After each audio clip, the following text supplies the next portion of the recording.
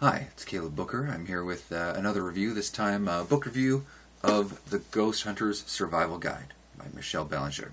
This is a good piece of work. So the Ghost Hunter's Survival Guide in general is about working with the energy of a haunting. It divides hauntings up into three general categories and talks about how to cope with each one. What it doesn't do is get into using your ambient electrical measuring device, how to create a better EVP recording, how to build your own proton pack. You know, if you're a local member of the Paranormal 101 group and you just want to go out on some ghost huntings and catch some cool ghost pictures, this is not the book for you. This book is aimed at people who are interested in working with their energy and with the energy of the haunting itself directly. One-on-one interaction. How to sense and feel and perceive more, and how to defend yourself against psychic attack, which does tend to happen. If you've ever been on a ghost hunt and then the next day, for whatever reason, you're just angry and you can't figure out why. This happens, and pardon my adjustment. And the book will address these things.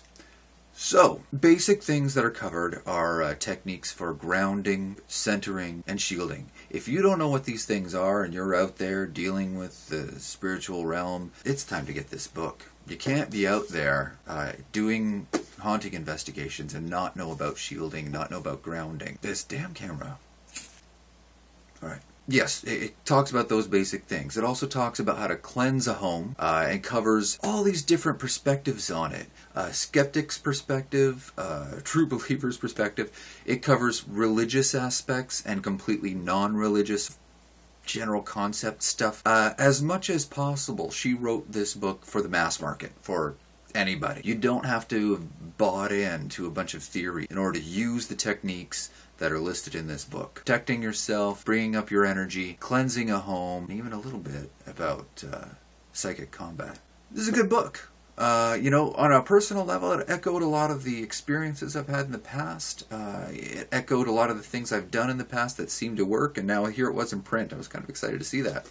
There was zero content for the general group of people who come in with their video recorders and their tape recorders and just want to get something on tape and, you know, go ghost hunting. If you're one of those people, you will not enjoy this. This is for people who want to deal with a haunting as if, you know, there are people involved and want to deal with a haunting on an emotional level for everyone's best benefit. So if that's what you're looking for, the Ghost Hunter Survival Guide is for you. You can find it on Amazon. It's been out of print for a little while, but really not a major barrier. It's easy to find copies. So look it up. Now, if there's a book that you would like me to review, now a book or a course, lecture series, let me know. If you have a book or a course or a lecture series that you'd like me to review, let me know. I'm more than interested in hearing what you are interested in. Alright, that's it. Thanks a lot, guys. See you next time.